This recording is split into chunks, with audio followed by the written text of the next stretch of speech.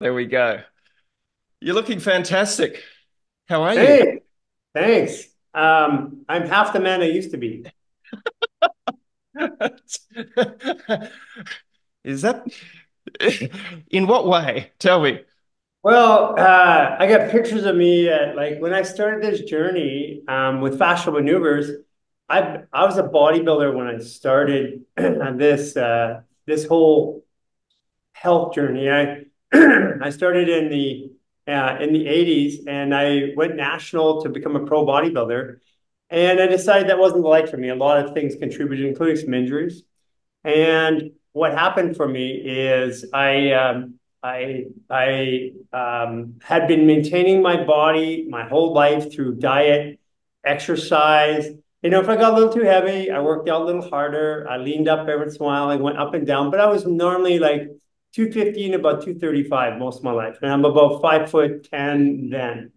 And so fast forward as I started doing the fascia work and then gave up trying to manage my weight and my food and stuff like that, just had a consistency and then started taking care of the fascia in my body. I ballooned up to about 250 pounds. And then I went on as a part of it, not because of the weight, I went on a 44-day fast with Jason and Cynthia. And at the end of it, I was still fat, like legitimately fat. I have pictures. I'm going to be posting a new set right away. And I'm like, how can I not eat for 6 weeks and like be fat? And this drew this whole new belief system about the body, and that's what came fascial maneuver. So my journey through that is I don't exercise, I don't work out. It looks like I work out. I mean, but it's different tissue. It's fascial tissue. It's very soft and spongy. I have complete mobility, dexterity. I can dislocate all my joints. And I went from this heaving 250-pound guy down to my 14-year-old body weight, which is about 175 pounds, or I guess about 47 kilograms or something like that. And that's the weight I'm at, which is I haven't been this light since I was 16 years old or 14 years old, somewhere between 14 and 16. I love it. It's I want to get into fascia and understand that so not only me but the viewers and listeners can understand what fascia is if they're not aware of it. But first off, human garage. First, I just want to say what a beautiful brand name, and I want to understand how you came up with it, and if it was you that came up with it, the human garage or garage. Tell me about it Yeah. and why you chose garage as the terminology to use for the brand and the process that you've created. Well, I'd like to say it's because we started in a garage. We did. But we didn't even realize that we named it Human Garage and we started in a garage because the time we named it, we were out of the garage. So it didn't even dawn on us. It's a nice story to say because we started in a garage. And we did start in a garage. But a guy that I had worked with all my businesses, his name's Dan Alisic. Wow, a branding company out of Vancouver, Canada. He's done my companies, my businesses for over 30 years, or 25 years, sorry. I went up and I had this new way of working with the body. And I said, you got to help me brand this. I don't even know what to call it. It's not chiropractic. It's not fascial work. It's not massage work. It's this new way. And so he sat there and watched me work up with people for about 3 days. And he says, you look like you're a mechanic, like you're getting them to walk, you're coming back, you're adjusting something, you're having them walk again. And I said, yeah, I guess I am. I'm kind of like tinkering and moving stuff around. And he says, well, a mechanic would work in a garage. And we said, well, initially body garage. And we said, well, marketing wise, that would be confusingly similar to the body garage where you get your car fixed. So you can't human body garage. That was too much. So we shortened it to human garage. And the idea behind it is almost all good ideas start in a garage. And a garage is where you keep your second most valuable asset. A garage is where you tinker around with things. You create ideas, you sit around. There's a lot of stuff that creation energy that happens in the garage. So that's the reason why we named it, because I was working like a mechanic on our vehicles human vehicles, and they were in a garage. But ironically, this whole thing did start in a garage. We started in Venice, California. We were had a clinic, and we were doing this fascia work that didn't belong to the clinic. Like, it was just clearly not the clinic's work. So I took one of my physical therapists, and we would practice in my garage at night. And we lived in this big complex. People would walk around, to and from this gym that was around the corner from us all day, and then they would stop and ask questions. So we would try to tell them the story of what we were trying to do. Like, it was new, it's a concept. So we would pitch them. And this one guy finally said, "You got to fix me. I've got this surgery in my back." And he had 3 months of him asking us every day. And finally said, "Okay, look, we'll do 4 sessions. We have this new protocol called a posture correction protocol. It's created by my partner back then, Joseph Gonzalez." And we did it on him. He, for the first time after surgery, had pain relief. And he happened to be a hairstylist for all the celebrities. We're talking Katie Lotz from DC Comics, which led to Brandon Roth, to all the celebrities started coming to this garage in Venice to get treatment. And that's how the Human Garage started. Such a great story. When you say you've created this new way of working with the body, I'm fascinated about the download, or the how you came up with it. Is it an amalgamation of different techniques? I mean, I've interviewed people before that have been on psychedelic journeys or different types of breathwork journeys where they get these downloads and remembrances or understandings into deeper knowledge and deeper gnosis or wisdom of how the universe works and how our bodies work. Sure. And our minds work and our consciousness works. How did it flow into you, or flow through you? And was it a team collaboration, or was it something that just was an epiphany for you? Well, there's a couple different things.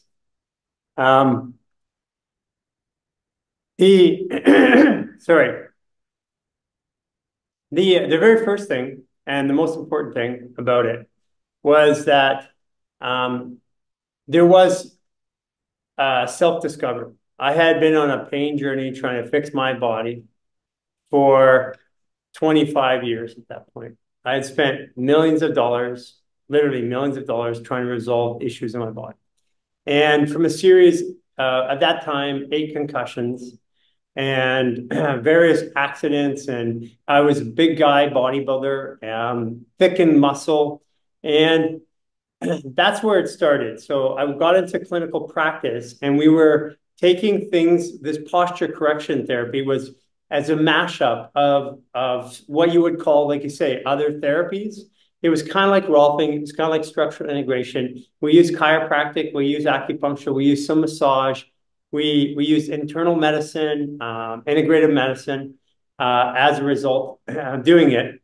But it wasn't unique in itself. It was just a mashup of different things. And I had spent 7 years in that journey working with my 52 practitioners over that time. And if I left the garage and didn't get treatment on a weekly basis, I was in pain again. So I hadn't really solved the issue. So during this time, I had been constantly discovering new things about the body that we just couldn't have. We had no basis in science for it. Like, there was no way to explain why the body was responding the way it did to the therapy or to the treatment or to the touch that we were giving. So it led to this personal discovery. First of all, I have to tell you that fascial maneuvers is not a therapy. It's a philosophy of movement. And it starts off with a philosophy, a rethinking of how the human body works.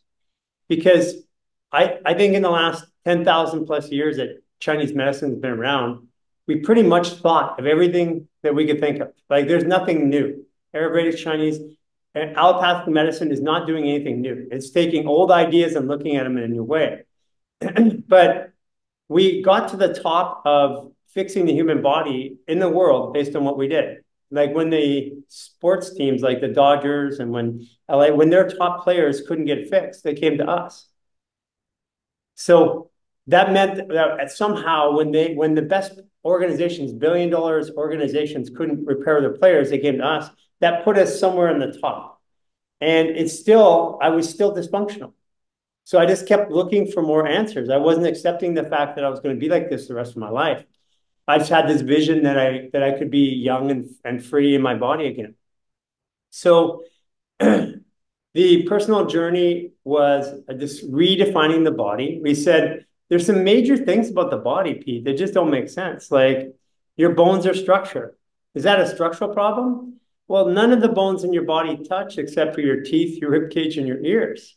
So that means that none of these bones, if they touch, you're in pain. That means they can't be structure. Structure is these walls here nailed together. So what is structure? Well, muscles don't, like the knee joint, muscles don't cross the knee joint. One does, but it's not holding you up. Tendons keep you from pulling apart. So what's structure? The only thing that's left is connective tissue.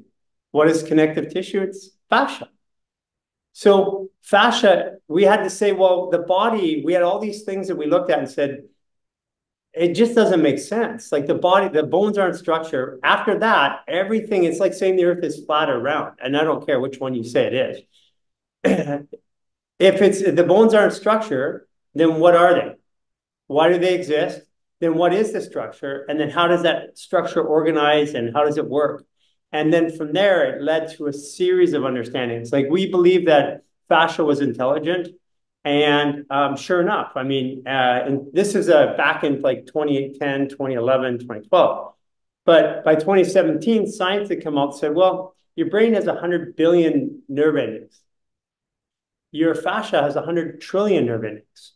So these nerve endings and nerve cells are the equivalent of horsepower in your car. So your fascia has 1,000 times more horsepower, than your brain. So, bones aren't structure. The real brain is in the body. And so what is this? Well, this is actually think of it as a processor on your computer. It identifies patterns. It runs programs. And when you're done with the program, it puts it away. Like, I don't want to remember that. And you even think about the term like remember. If you were to dismember somebody, you cut them up in pieces, right? To remember, we're putting back the pieces and presenting it to the brain for a narrative or for a view. So we were just questioning at this point. I said, we have to start over and we have to go to the groundwork of how we're born, who we really are, and then how we live our lives. And so Fashion Maneuvers was a personal study of those issues against a clinical model, a scientific model. And then a lot of discoveries along the way. And as I went, more and more discoveries, as I opened up my body, I went from being very fact-based to very intuitive-based. So it was a journey from I have to see it to believe it to I have to believe it to see it.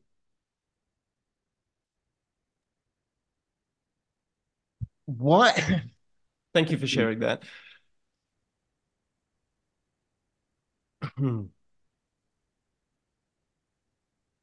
What do you believe pain is? Why do you believe we suffer pain in our bodies? What is the direct result of that in your experience? Because I know a lot So of people that suffer pain, and you talk about the allopathic paradigm and all the different facilitators are out there: chiropractic, osteopathic, Bowen treatment, massage, Chinese medicine, acupuncture, all of these things. And one thing that I think is so fascinating is you can go and visit a chiropractor, for instance, and you can feel great relief, but then a week later or 2 weeks later, that issue starts to present itself again. You feel pain wherever it's stored in your body. So I want to nail it down to, what do you believe pain is telling us, and why these modalities offer relief, but sometimes it's just a band-aid solution. And yeah, I'll leave it with that to start with. okay, well, since we're relooking at the body, We have to relook at all the primary movements or mechanisms that make the body work and function. Pain is the greatest motivator of human experience. When the pain of staying the same is greater than the pain of change, human beings change, but not until then. We think that inspiration to change is it? No, it's the pain of what the inspiration is leading us away from that moves us. I don't want to be this. I don't want to look like this. I don't want to be broke. I want to live this life, but I don't want this. So pain is a communication mechanism that your body is trying to talk to you. And if we get rid of the pain, which I'm very good at, and I became very good, like arguably one of the best in the world. If we get rid of pain, but we don't understand why the pain was there, that pain is 100% guaranteed to come back. And even if I get rid of it in an area, it doesn't come back in that area. It's going to come back somewhere else. Pain is the body's mechanism of communication and motivation. But one thing that's relevant about pain is if you have a 2 out of 10 pain here, and your body fires adrenaline, norepinephrine, and cortisol, stress hormones, 2 out of 10 becomes a 6 or a 7 like that. So stress hormones make pain worse or intolerable. So if I fear something, fear causes stress. So if I fear pain, pain becomes intolerable. And then if I was taught that pain is bad and I should sedate it, then I'll never truly understand it because it's the body that's talking to you. Like people go, my body's broken. I'm like, you're breathing and you're talking to me. Then, but by evidence, sure evidence, your body's not broken. Your body is, if you can breathe and you can talk, or move or communicate, whether it's eye blinking or whatever, your body's not broken. It's still working despite all the crazy crap that you did to it.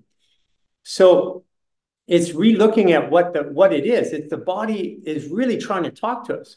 And the origin of pain in the body is interesting. I think maybe to put it in context, do you want me to tell you where origin of pain came from and control? Yes, please. I don't say this too often, so this is a good one. So pain is about using pain is the greatest way to control somebody. Society.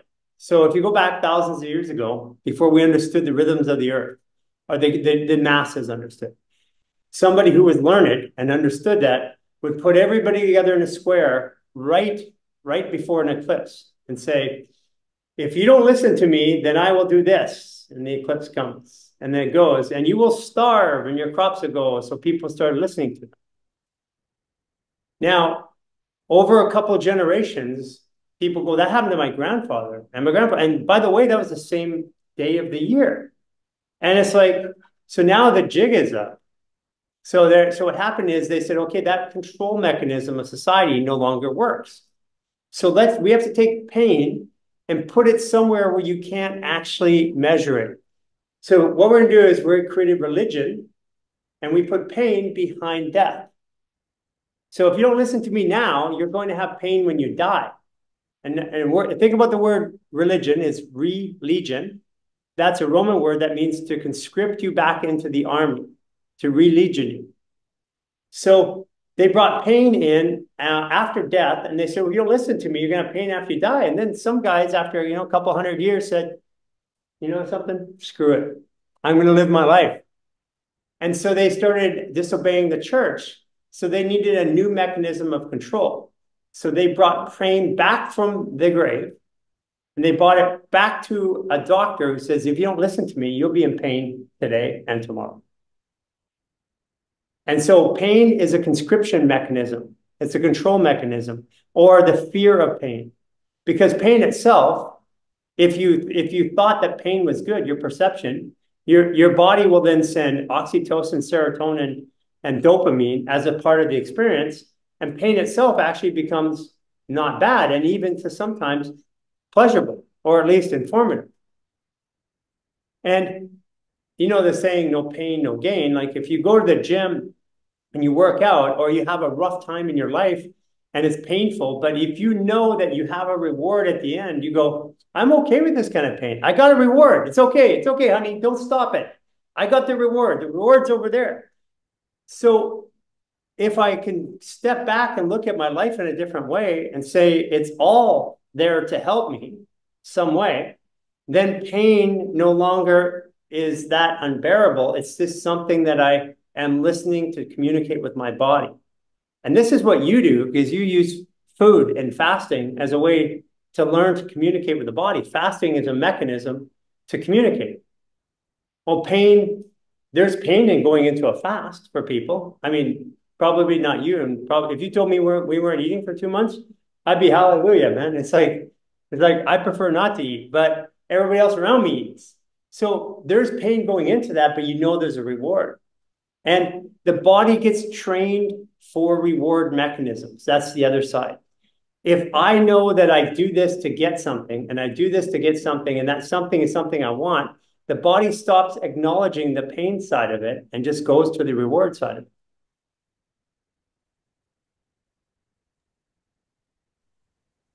There's a lot to unpack there, but I guess it's a pretty simple philosophy as well, and and that's where I want to get to with the work that you do.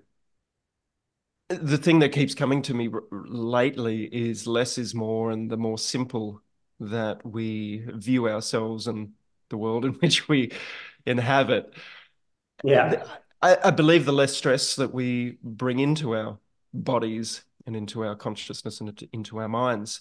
And tell me about your philosophy about less is more and Let's the talk about stress. simple things in life. Yeah. Let's talk And about stress. stress. Yeah. Stress isn't your job. Stress isn't your government. Stress isn't taxes. Stress isn't the chemicals in your life. Those are stressors. Stress is my response to it. So if I'm hungover and somebody's flicking the lights or making loud noise, I'm like, I can't handle it. But if I'm not hungover, it doesn't even bother me. So stress, like pain, is relative to the experience. Fair statement? So we can limit our stress by taking care of our bodies. When we take care of our bodies, we have more capacity to bring stressors in without feeling overwhelmed so that we can't handle it. So that's the first thing. Got to remove the body's vicious stress response. What was the second? Because you asked about. It was about, and this is a question I've asked different podcasters before that have amassed a lot of information over the years. And if anybody listens to a lot of podcasts, there is so much information out there. And part of me is that is fantastic that we know so much. And there's so many different avenues in which we can go down and keep creating or learning knowledge into our system. But I often wonder if too much information is overwhelming for ourselves, and whether you yourself, over the years of learning a lot of this information, have simplified your life and simplified your message so that it's easier for people to understand, download, and then put into practice. Yeah. Okay. Yeah. Simplification. Yes. Less is more. The more that we do to the body, the more the body. If I do a habit, something for you over and over again, your body becomes dependent upon it. And if your body is dependent upon it, if your body is dependent upon it, then it stops its normal function. Fair statement? Anytime we stop a function in the body, it's not a good thing. So the less I do for my body, the better my body's ability to cope and adapt to the environment. Like if I use a crutch every day on one side, eventually I lose my ability to properly walk. So, so the key elements are, how does the machine work? By simplifying it. we are 70% water, 25% silica, sand, basically, 5% bacteria and viruses and parasites. So we're basically water and sand at the top of it with a bunch of other things around it. And if we give the body the basic elements it needs and the basic minerals it needs, and we move the body, because movement is what remediates stress properly, if we properly move the body, then the body has the highest ability to heal itself. So it learns by healing itself. And if I take away something, like if I take a supplement constantly, then eventually my body stops trying to resolve that or find it. So if I take a supplement, the body is going to stop producing it or stop learning how to extract it out of the environment. Fair statement? Same thing with food. And this is why the more natural the food, the simpler it is, the more basic it is, the easier it is for our body to assimilate and process. So this is a starting point. Then it goes into extends into areas of your life. Like everything that I own, I can pack up in 10 minutes and be ready to leave. Now, it took me a decade to get there because I have all these things that I have and these beliefs that I have. Like, I got to have this. I got to sleep on this kind of pillow. I got to have this kind of supplement. I got to have all these things. And I have this belief about all the things that I need. And those beliefs are attachments which make me have fear or uncomfortable if I don't have them. So, I mean, it's a biblical experience. It's like give up all your attachments, possessions. We don't possess things. We possess the feelings attached to things. So give up all your attachments and you shall find salvation. I mean, it was the simplest thing ever. But it's really about the body is meant to heal itself. And everything that we do over and above what the body gave us takes away something that the body is supposed to do or innately knows how to do. And we're born into dysfunction now, especially our children today. They're the third generation of chemically confused. So they're born into autoimmune disease. They're born into dehydration. They've officially adjusted the percentage of water in the body by medical and education standards to be 60 to 65% from 70%. So in other words, we're accepting and training people that it's okay to be dehydrated. So it's a slippery slope. And here, this is coming from a guy who had all the technology, all the tools, who took $700 worth of supplements every day of my life since I was literally since I was 16 years old.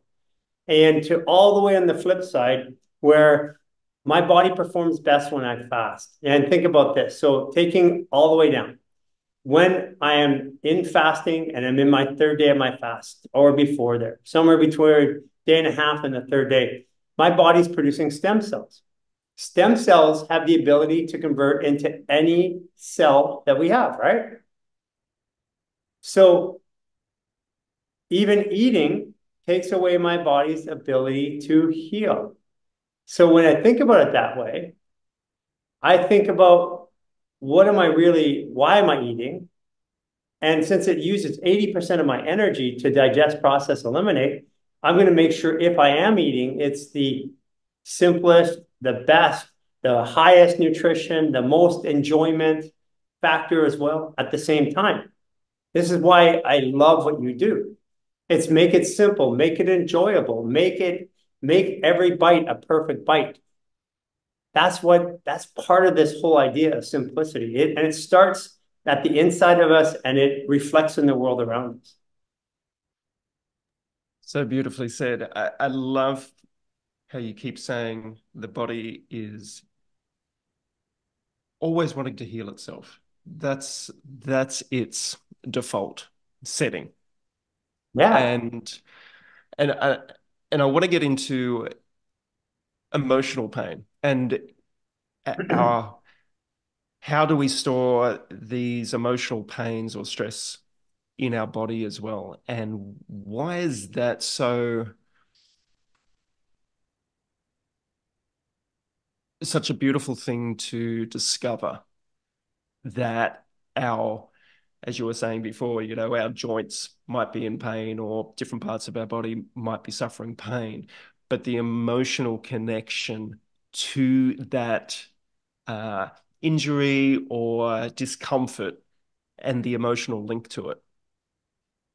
I think you have to start off and ask what disease is, because disease is the body's not at ease. So if I'm fearful or anxious in my body, am I at ease? No, I am in dis-ease. If I stay in that state, emotional state long enough, eventually it will create enough issues in my body.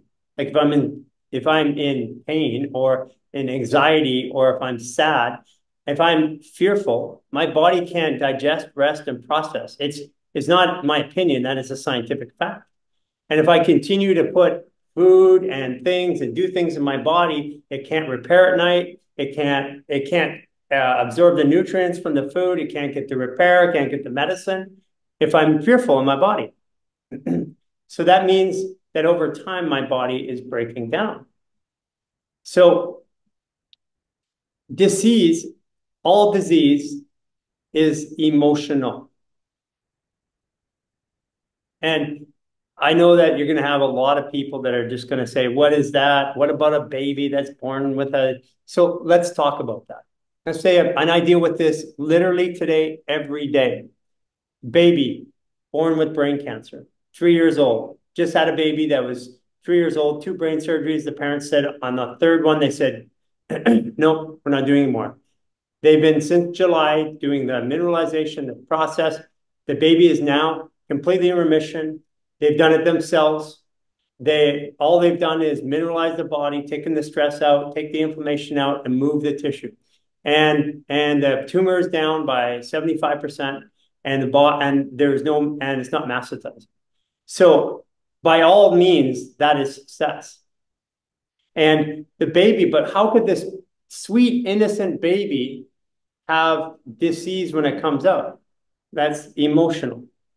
Well, when the baby's being born, and in the growth part, the first 3 trimesters, the first 2 trimesters into the third one, all the way to the 8th month, there is no neocortex formed in at the child at that time. The neocortex allows us to have perception, allows us to separate ourselves, so stand separate from those around us. So the baby has all of the emotional complex of the mother, right down to, and it feels the vibration. So if a car backfires and the mother goes, oh my God, I'm being shot at.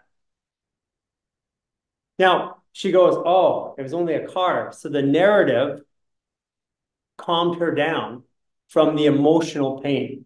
Fair statement, reaction, emotional. Then the narrative is I'm being shot at.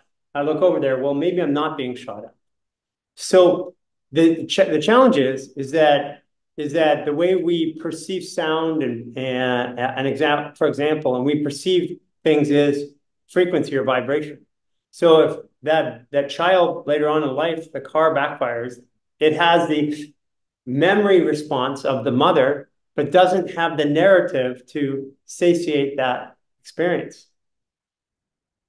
So the child who comes into this world with a disease is carrying something that the mother was carrying emotionally.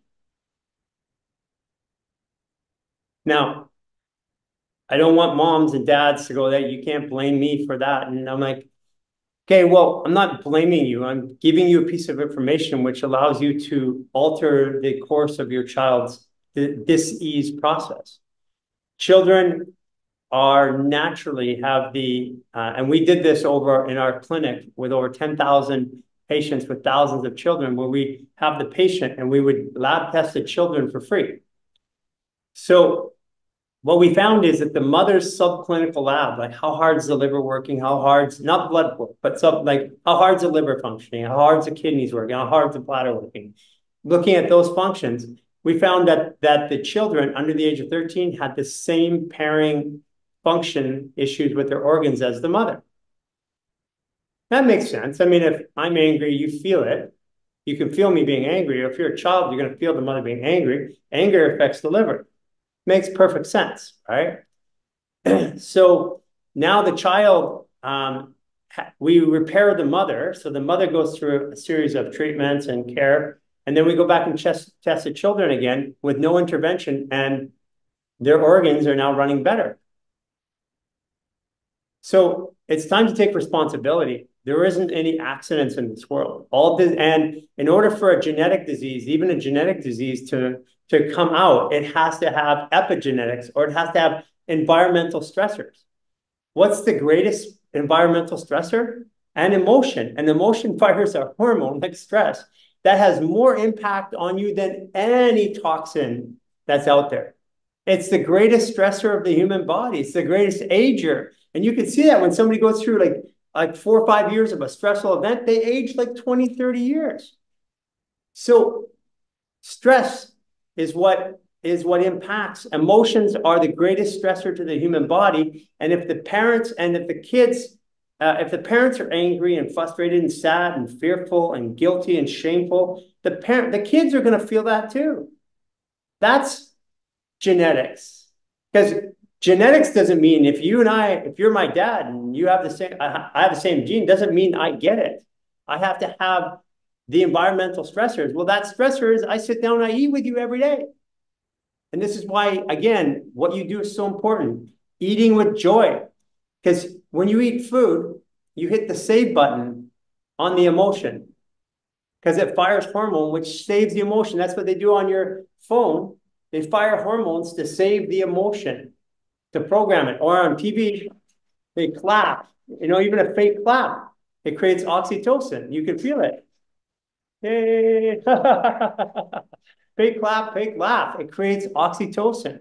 So it saves on this computer. So the parents have the opportunity to make a change by changing their behavior and taking care of themselves. And when the parents take care of themselves, the children begin to heal. Eating food, by the way, sorry, I meant to say this. Yeah. That's why making your food look great, enjoying the food. If you eat it like fuel, like I got to get it in, because it's not fuel, it's taking your energy. That's not my opinion, it's scientific fact. 80% of your energy is in the digestion, processing, eliminating. That means it's not giving you energy, it's taking away your energy.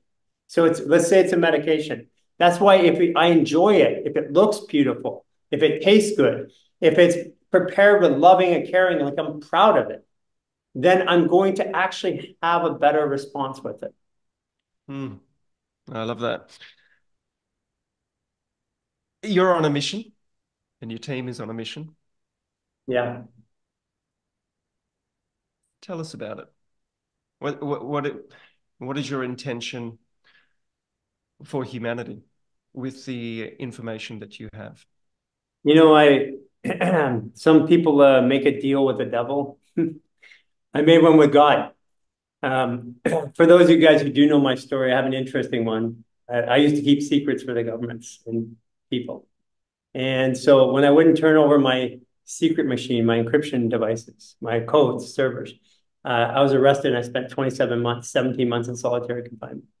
I was in the greatest pain in my life while I was in solitary confinement. And I made a promise that I said, God, if you help me out of this, you help me out of this pain, and you help me out of this, I'll spend the rest of my life helping people. So that was my commitment. 4 hours later, click, my door opens, and I was in California federal prisons. And they're overcrowded. They took a neurologist who was a chiropractor, and he was in my cell with me for 14 months. Come on. That was my pain and learning all that at that time. So when I got out, I started a clinic. And I started building around other people who had been successful because I wasn't a practitioner. I learned, but I wasn't one. I was still learning, still doing my dissertation. But when I started discovering that the real answer wasn't to go to anybody else, it was to do it myself, I knew at that time that this was so simple and so easy and innately in all of us, it had to be free for every person. It's a part of us. You can't take something that's innate. It'd be like patenting your nose. You can't patent a nose or an eyeball or a tooth. So this is innate to us. It's how our body communicates. It's a language. Fascial maneuvers is a philosophy of movement that uses the language of a body to help your nervous system connect your thoughts, feelings, emotions to movement. And I just knew that had to be free. So I got out of pain after a lifetime. And it's literally every day I get up and I help people. Not the way I used to. I don't fix anybody anymore because that doesn't work. I help them believe in themselves and their body's ability to heal.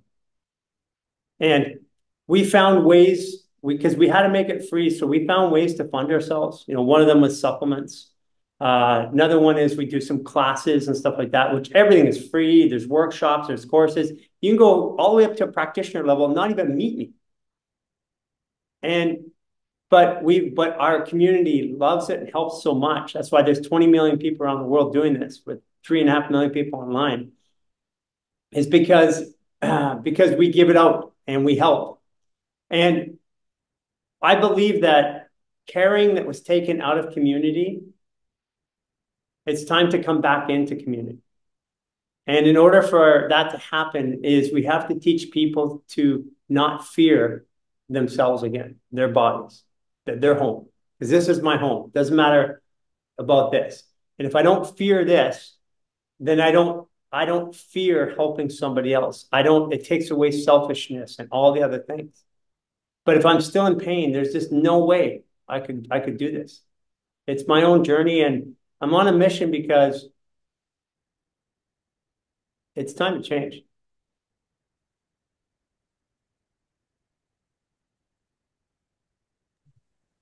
I had some tears coming up then, and I think you did too.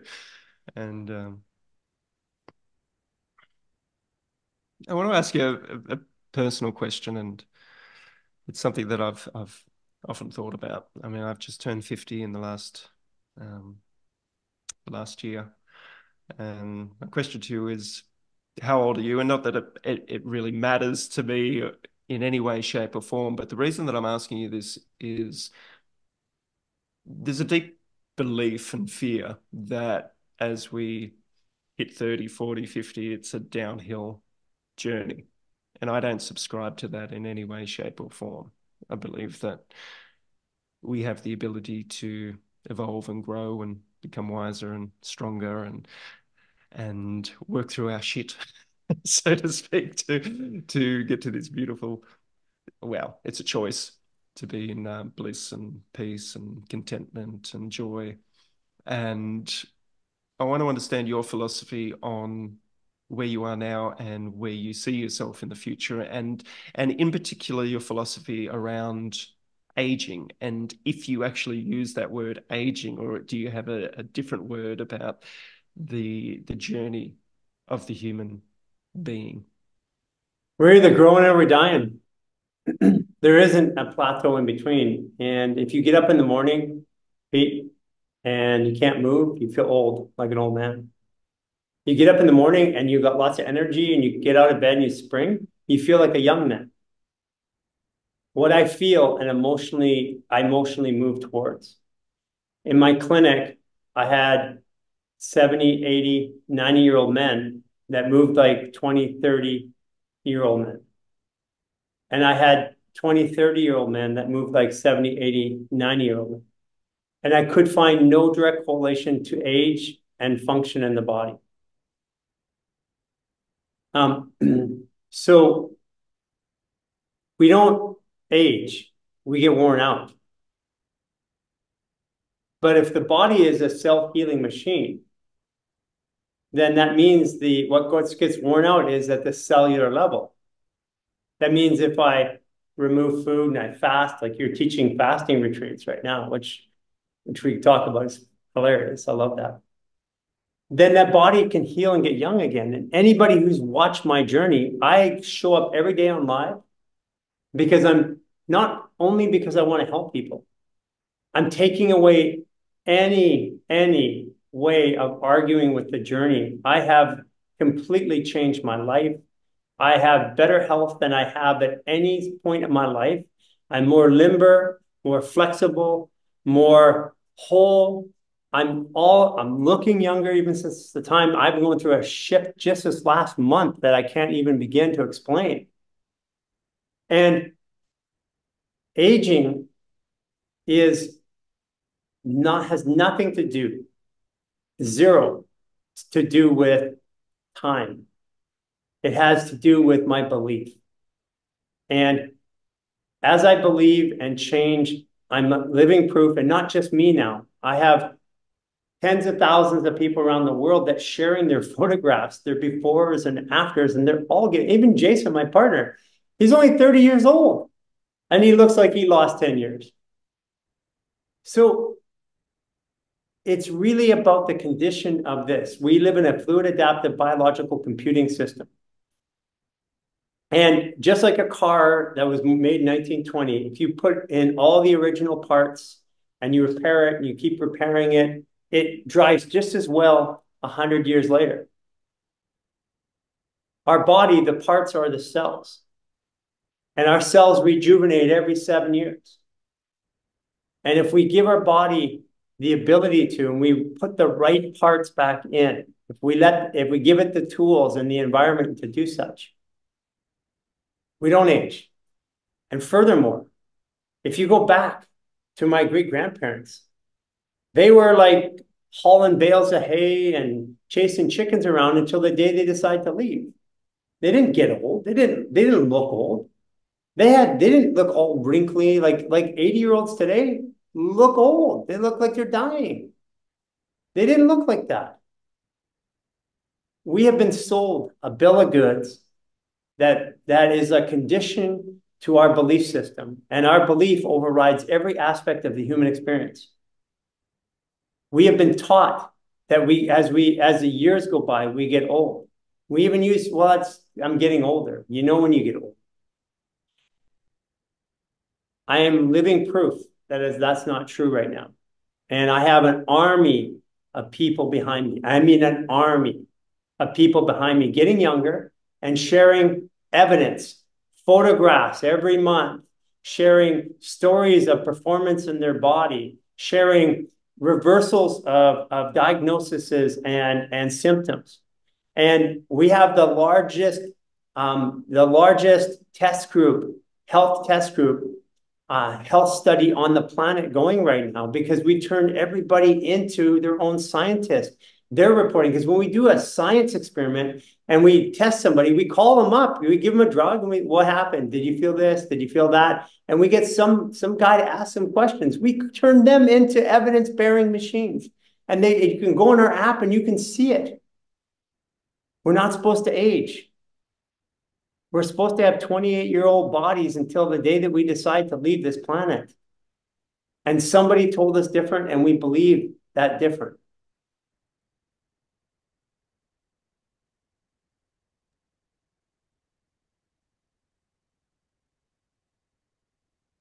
Tell me about your definition of medicine. What does medicine mean to you? And should we even use that word anymore? I think medicine is an outdated word. I think it had its place. We say food is our medicine, but to be truthful, fasting is our medicine. We produce stem cells, which we go when everything's not working, we go to a doctor, we get stem cells produced. We pay, $30,000 to $80,000 to inject them to heal ourselves. Or we can just stop eating for 3 days. So I think the idea of medicine was to ease the body. The definition has changed. It's to ease the body over a time so that I can gain enough space to let the body heal, do its natural function. A medicine doesn't cure you. A surgery doesn't cure you. There's no surgery or no medicine or no drug on the planet that cures you. Your body cures you. A Band-Aid does not cure you. A Band-Aid just covers it. and gives it a bit more help, space and time. So I think it's the idea of what we think medicine is, the name, what we use medicine. And once something's been overused in society, it has to be taken out. I think we need to find a new term. But medicine creates space, and that's all it does. And but the best medicine, the best space we need is space away from the stressor that's causing the disease. That's going in the mountains. Where you live in a literally, you live right in nature. Going in the ocean, taking time with somebody that you love, doing something that you enjoy. That is true medicine. All the rest of it is a cheap copy of those experiences. Healing happens in community, because in community, I realize that I'm not alone. Pain happens in silence when I'm alone. But when I'm in community, pain automatically drops. There's so much science to show that. We've been looking at this whole thing the wrong way. And I used to be a man of science and a man of medicine. And today, funny enough, I'm a man of faith. I have a belief. If I get evidence to support that belief, I can then raise my belief. I get more evidence, I raise my belief. I get more evidence, I raise my belief. And then one day, when I have enough evidence and my belief is high enough, I no longer need either of them. I just have faith. Faith, belief is the medicine, faith is a cure. Faith in oneself and faith in Yeah. community. Well, faith, community is my reflection. I can't see myself, and a mirror doesn't show me myself, but my community does. So community is the reflection that teaches me who I really am. That's why communities have been busted up. It keeps us sick, divided. That's what the last couple of years has been about. It's like, you want to control people? Keep them divided.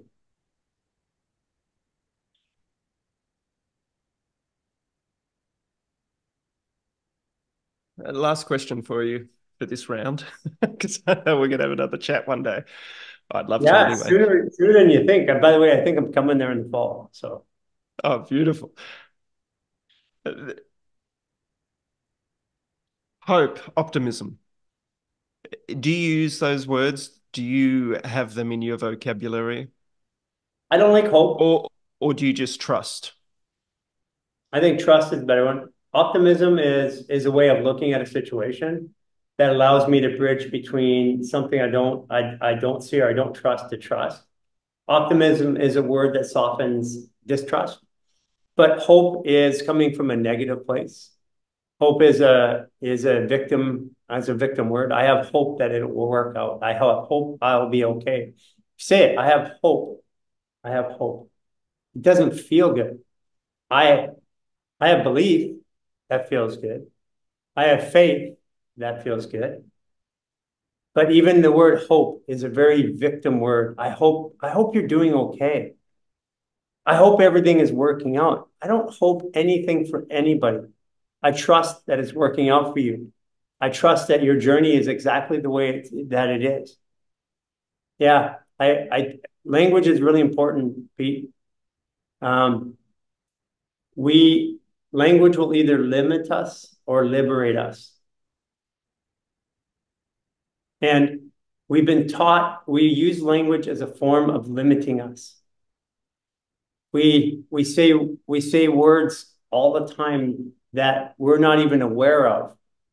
Like we use terms like weekday. It means that at that day, any day of the week, I am weak. Weekend, because I gave up all of my energy and I'm weak throughout the week, at the end of it, I'm still weak because I gave it up throughout the week. We use words every day, religion to religion, that we are not aware of. Language is the number one way to control a society. And we take language and we put it into culture. And culture then grows and populates just like a bacteria, just like a culture in a cheese or a yogurt. And it grows. And we make words that shouldn't be used, like fat. That's sick. And they have meaning. Words are energy. They carry vibration, and vibration creates an opposite or equal reaction. I think it's really important that we start to become aware of the words that we use and understand, not stand under them, but understand what those words are doing to us and how when we put a rope around an elephant's foot and we tie it to a stake when they're a kid, when it's 3 tons, it still thinks it's tied there. That's what words do to us. Words are powerful. If I say something and you believe me, your reticular activating lobe in your brain lights up 50%. But if you say it, it lights up 100%. And the job of that lobe and your brain then is to prove what you said to be true, even if you don't know what it is. I heard Michael Jackson talking and they interviewed him, and he was talking about the danger of words in a song. And he says, words are mantras, songs are mantras. And people all walk around saying things all the time. I'm so sad. I'm so hurt. Got this broken down. Got that broken down. Say my name. Say my name. Constantly that trigger our brain, our nervous system, our consciousness into something that we don't want. The reason why we call it programming in television, because that's what it does. Yeah, I don't think those two words, I mean, I don't think hope should ever be used. And by the way, I'm not absolute. So if I use those words, like good morning, what am I mourning about? Grand Rising. If I use the words, because I do it all the time, I say Grand Rising, and they say good morning. And I'm like, oh my gosh, cut out my tongue. I catch myself saying it too. Good morning. I'm like, that's not the right terminology I should be using, but what do we do? Yeah. We become more aware. I gotta say And something about that. Yeah, I love the fact that, I mean, I consider myself to be a lot like you, because I watch you from the outside, and here you are, world-renowned chef, and at your center that you have, you're having fasting retreats. I I think that is just the most awesome thing because what it is you're teaching truth. And we're in a world in which things have become very confusing because people don't know how to assess what is true, what is mm, right. And the only way they can do that is to have contrast. And you're providing constant contrast for people. Like I said, it was funny because I was talking to you, and it's like, yeah, he's a chef, but he's having a fasting retreat. And I said, yeah, there's nothing better than a fasting retreat. yeah, I like that polarity or duality or contrast is probably a nicer word to use in that context. I do have one more question for you. Yeah, sure. Because you did bring up the last few years, and we don't need to go into the last few years. But in the work that you do, and I shouldn't even use the word work because it's probably not work for you. Um, this seems to be an issue that a lot of people have, which creates stress in themselves, is when one member of the family or many members of the family have discovered information like yours that you're sharing, and they've put it into practice, Mm-hmm. and they are in that beautiful state of letting the body do what it's meant to be doing and feeling great, creating their dreams. And then they've got either very close friends or family that are going down a very different path, not conscious about the food that they're eating or what they're watching or what they're reading or what they're saying. And that seems to create a lot of stress for individuals because they want to be able to help or fix, as you said before. I know you said you don't fix people, but help or guide the people that they love the most. What would you say to these individuals that that have, especially over the last few years, that was a great catalyst for that? What would you say to these people that feel stress because they see their loved ones pursuing a path that may shorten their life vitality or life years? The one who shortens their life is the one who has all the stress. So if the people that have gone a certain way don't have the stress, but the people who think that they're helping them have all the stress about trying to help them, they're the ones that are actually causing the disease in their body. So first of all, everybody picks a path. Judgment is the number one cause of disease in the human body. So judging somebody to be wrong for their path. And can, I'm talking from a recovering judgment specialist. Okay, so I've had more judgment than a city judge in a broken down neighborhood. I have been judgmental about everybody, but primarily myself. And people have their own journey, and this is what I've learned. This is why I no longer see people. If you're seeking to have me fix you, it's because you haven't figured it out yet. Even if I take away your pain right now, like I could take a 20 some odd degree scoliosis and reverse it in an hour with a little bit of help. But if you haven't dealt with why that was there in the first place, when the next version of whatever that is comes back, it's going to come back twice as hard as the first one. So removing somebody's pain, getting them to do something against their will never work. The age of Pisces that we're coming out of was very judgmental and it's telling everybody what's right and wrong. And it used to be in black and white, but now there's a gray. There's a place between right and wrong. It's consensual. And if you really want to help somebody, help yourself and inspire them to change.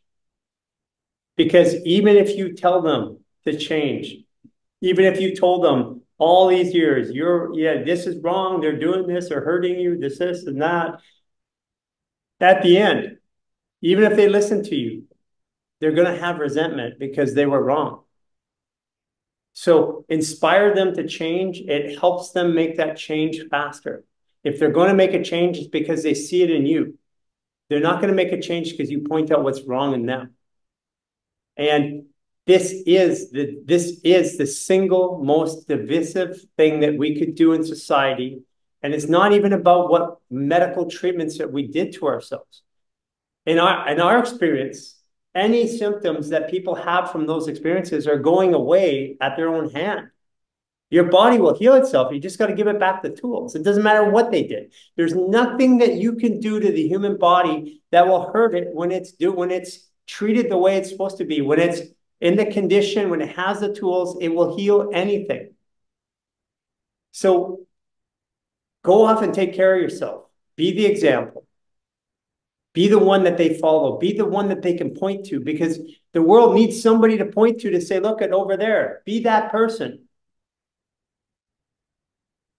You will never, ever, ever win by telling somebody that they were wrong.